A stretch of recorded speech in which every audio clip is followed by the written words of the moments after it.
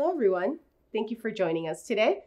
Today, I have a very special guest, my dearest colleague, Priscilla Brehm, who's one of the founding partners here at Morton Wealth. Priscilla, it's a pleasure to have you. Thank you.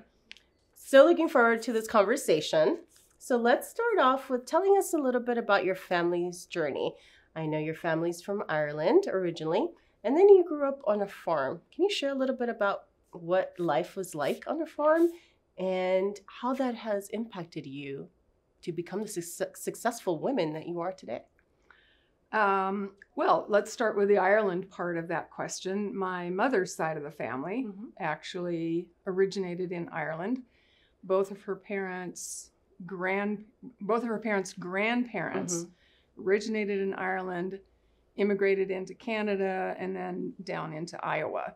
And my mother grew up in a tiny little town in northwest Iowa called Ayrshire, Iowa, where she was born, baptized, had her first communion, got married.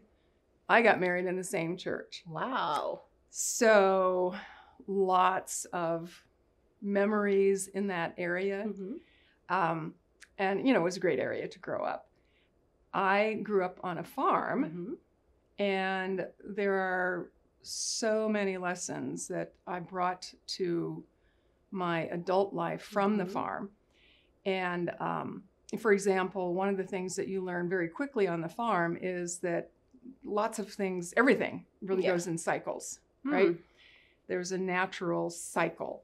You plant in the spring, you watch the crops grow in the summer, you harvest them in the fall, and then the winter, you don't do anything in terms of planting crops, because if you put seeds in the ground, they're just going to die. And, you know, it's interesting how I kind of connect that with the stock market, because the stock market, as we all know, goes in cycles. And there's a time when stocks are growing, and there's a time when it seems like they're dying. Right. And sometimes that winter can be really, really long. Right. But if you wait long enough, there's always a spring. And so there's always a renewal and a growing season. And so that lesson is actually something I learned on the farm. Wow, that's amazing. I love that. I love how you're still able to apply those very important lessons that you learned in childhood. Right. It's beautiful. So what role do you think your mother played on the farm that kind of influenced you as a woman, as a successful woman, as a successful wealth advisor? And what is also your favorite memory of your mother? Oh, that memory, that's going to be a hard one to find a favorite. But let's talk about the role that my mother played on the farm. When we moved onto the farm, I was in second grade. And I was the oldest. I have a younger sister who's 3 years younger, and my mother was pregnant with my brother. So she, for that first year, was pretty busy, you know, being pregnant and then giving birth and having an infant son. So her role during that period of time was to take care of the house, take care of my dad, who was clearly the head of the household. And she also had chickens that she took care of and sold the eggs. So that was kind of her cash money, was the eggs from the chickens. Nice. But as my brother needed less and less care, you know, growing up, she took on a full load on the farm. So she would get on the tractor, she would be out in the fields with my dad. And so there was almost nothing that my dad did that my mother couldn't do. And so that was a really great lesson growing up. Yeah, I imagine so. As the oldest in the family, I also had chores. Right. I had chores every day that I had to do after school. In the summer, you know, we were out in the fields pulling weeds and doing everything that needed to be done. So I grew up without the expectations that this job belongs to a guy and this job belongs to a girl. Because, you know, on a family-run farm especially, whatever the job is, if you can do it, you get it done. Right. So there's sharing of responsibilities and there's no roles of like, you're a woman, you wash dishes, or you're a man, you mow the lawn. Like everybody collaborates kind of. I love that. Well, the kids did the dishes. You know, my sister and I did the dishes. And, you know, my dad definitely sat in the chair after dinner. So there was that. There was some roles. Yeah, there was some. But to your question about my favorite memory of my mother, every once in a while she would just kind of say, especially when I was in high school, I was very busy with after-school activities, sports, music, the yearbook, you know, you name it. Right. And my mother once in a while would say to me, you know what, Priscilla, you just go do what you need to do. I'll take care of your chores. Aw. And that's so sweet. That's such a special memory. Yeah. Because, you know, Aww. she had her own full load of work. And so to go that extra mile, Right. really meant a lot to me. And that's something that I've tried to bring into my relationship with other people as well. You know, I try to think, okay, what can I do to kind of make their life a little better in that moment? And we see that, all of us that work with you see that love and attention that you always want to make, whatever it is, better. So thank you for being that way. First kind of memory of money. I know we've talked a little bit about this in some of the herself sessions, but how did that shape your beliefs and choices that you've made for your own family now? Okay, so my first memory of money was the summer between my second and third grade. So we had just moved on to the farm. And we lived near a tiny little community called Webb, Iowa. And Webb was actually big enough to have a stop sign and, you know, maybe half a dozen little businesses. So there wasn't a lot that would draw you into town. Right, very small, yeah. So what the merchants in Webb did is on Saturday nights for about a month in the summer, they would have a movie in the back lot behind Pee Wee's grocery store. And they would put out wood benches and project a movie. And that was free. So all the farmers came in and, you know, we had a good time. So my father sort of surprised me during one of these Saturday night movies in Webb, and he gave me a nickel. Oh. For no reason. We didn't have allowance, you know. Right. I don't think there was enough money for us kids to have an allowance, but he gave me a nickel just out of the clear blue sky. And I looked at this nickel and I said, wow, this is great. So I went into Pee Wee's grocery store and then I stood at the candy area and I was trying to figure out, what do I get with this? Do I get a whole bunch of penny candies and then I get like a whole bag? Right. Or do I get a candy bar that I can have all to myself? And then I thought, oh gosh, you know, if I get penny candies, I might have to share them. If I get a candy bar, I get to keep that all to myself. Right. And then I realized later that I didn't even think about keeping it and putting it into the church collection or saving it and then having more money. Right. It was a gift out of the blue and I was ready to spend it. Right. Yes. You wanted that candy or that chocolate, but you were strategically kind of planning for what you were going to do, but I was. Not so much investing it. Yeah. But what I realized later is that, you know, sometimes you give a gift and, but maybe the recipient feels like there are strings attached to it. Right. Or there are expectations that you're going to behave in a certain way. And so one of the things that I have tried to share with my clients and that I have adopted as my own gifting philosophy is to give the gift freely and without attachments or strings or expectations. And then it's a gift freely given and joyfully accepted. Nice. I love that. So a gift without any conditions, right? Yeah. I love that. That's a great lesson. Now, we know, as we touched on earlier, that in this business, in financial services or finance, there's not a lot of women advisors.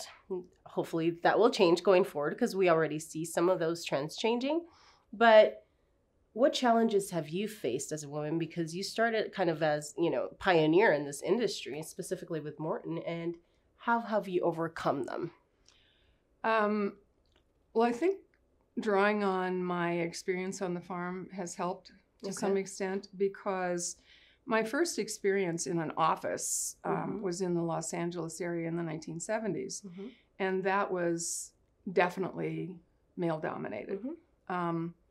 And one of the positions that I had where I learned the most actually was the environment in the office was fairly abusive, frankly. And what I learned is I had to let go of whatever happened in the office and you know, give myself time to kind of decompress when I got home. Yes. But when I was in the office, I was always the first one there. And I worked harder and smarter than anybody else. And over time, conditions changed, and I began to be recognized for the talent that I brought to the table. So it's really just hard work, taking classes, getting education in your field of choice. Because I was a music major in college and had traveled for 5 years with an international musical group. So that was not exactly, a resume that worked well in an office. You didn't have your MBA. You didn't go to business school. You didn't have your certificates, right? No. So it was just hard work and demonstration of talents and seeing jobs that needed to be done and doing them. That's fascinating because that's completely not correlated to the business industry, and yet you have your certifications, you got your licenses, and you added so much value where you thought. And I love that you were the first one there. You worked harder than anyone, and then you proved your values. So, and I think it's important to take what happens in an office environment and let go of it, so that you can have personal time where you're not thinking about things that went on in the office. So kind of compartmentalizing, to the extent that you can. I think that's a healthy way to approach having a career and home life. Nice. Okay. And now we all see it here. You have a very special bond with your clients. Some you've had for 20 years. Can you share with us what parts of doing this work brings you joy? Well, it helps to have the world's best clients. I really think that's helpful, I would think. I feel so blessed that I have such fantastic clients. But many of my relationships with my clients go back 30 plus, some 40 years. Right. And over that time, you develop a pretty strong bond. Right. But what really gives me joy is knowing that even with clients I've only worked with a short time, that I'm always doing things or thinking about what I can do to make their life better. And doesn't get better than that, right? If I can make other people's lives better, then maybe something that I've taught them or something that I've shared with them, they pass on to their children or to their friends.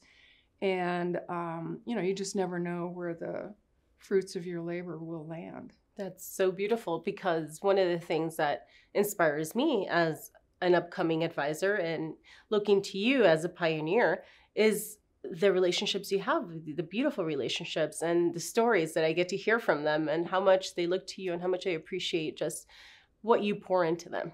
So that's beautiful to us as well. We get to benefit that, from that as your colleagues. So it is beautiful, the work that you do. What are some things that you think women can do to decrease their fear of kind of this financial insecurity, specifically in will I have enough when I retire? Well, I think knowledge is power. And information is one thing, numbers, data, but how you translate those into knowledge that impacts your life, that's different. And so I think it takes a number of things. One is, I think it's good to build a community or build a village of people that you trust who actually have expertise in areas where you need information. Another is, listen to good podcasts, read, study, take a class or two. And if you're working with a Morton advisor, ask them to educate you. If you don't understand something, ask questions. Don't be afraid to ask questions. I think that's really key. And it's terribly, terribly important to have a plan. And get a partner who will help you stay accountable to your plan. Right. Because, again, with knowledge comes power and security and confidence. And so having a plan, having a village of people that you trust, and getting education, all of those things really come together and help anyone feel financially secure. I love that. And that's kind of what we're trying to do here with the Herself offering, right? Encouraging women and partnering with them to get this education, to ask the questions and have those conversations. So, yeah. Love that. Okay, so what advice, we kind of touched on this already, but when you're a new mother, especially if you're a little bit younger, you're balancing your career, you're balancing your family, and they're kind of in the wealth building stage, it's hard to kind of like keep everything balanced, right? And so what advice would you have for women that are currently in that stage of life to like be successful? Well, number one is, I think, don't be too hard on yourself. You can't do everything all at once. Okay. So, give yourself permission to have the occasional meltdown and take care of yourself, because if you don't take care of yourself, how can you take care of your child and other family and career and all of the other things that we have? Yeah. So I think, give yourself permission to not be perfect at everything.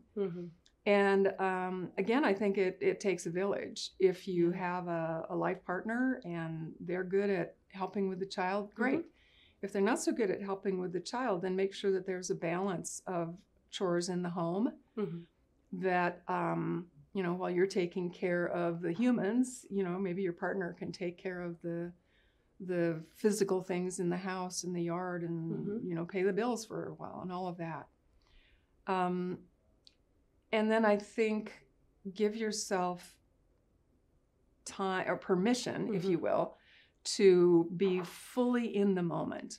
So if you're in your work, stay in the moment at your work and enjoy that work while you're there.